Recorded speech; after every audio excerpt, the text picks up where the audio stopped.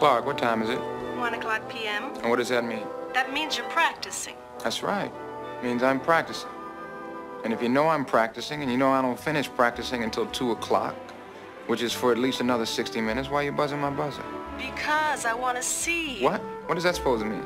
That means let me up. And who are you? I'm Clark. How many times do I have to tell you? I have a certain amount of time allotted for daily practice. You know this, yet you consistently overlook my program. I get the times mixed up. Everything with you is so damn regulated. A certain time to do this, a certain time to do that. Everything's on a schedule, a timetable. Loosen up, tight ass. Let me explain something to you. Life is short, okay? I need it like this to do all the things I gotta do. I like order. Order's fine, but you're ridiculous.